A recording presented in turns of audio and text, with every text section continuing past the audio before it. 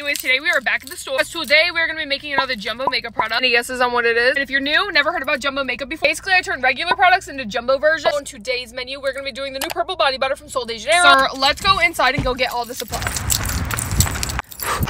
I got the most annoying basket ever. I don't know if I'll need it, but I like pulling it. I'm going over to the kitchen section, just like the Jumbo Bum Bum cream we made last time. I need a giant mixing bowl. Oop, got it. It's not the same size as last time and it's annoying. This one's bigger than the last time. Like, that's a little extra. I started by choosing one of these mixing bowls, but like I was having a hard time choosing, okay, because this one was like 30 quarts. And there was this one, which honestly I think looks more like the packaging than the other. Okay, that's pretty much all we need from this store. I'm gonna go check out and head over to Michael's. Then I was at Michael's. I didn't really know what I was getting, but I knew I had to get something. Last time I used like circle styrofoam that was like the perfect size for the lid, but unfortunately I couldn't find any here. Then I had to get some material to make the logo, and I decided to go with vinyl this time. Okay, now I'm trying to find like the right color for the logo, and I think this one might do. Honestly, I had to get like either paint or spray paint. I decided to go with spray paint. I think it'll be a little bit easier. Anyways, if you want to see how the purple body butter goes, don't forget to follow for updates.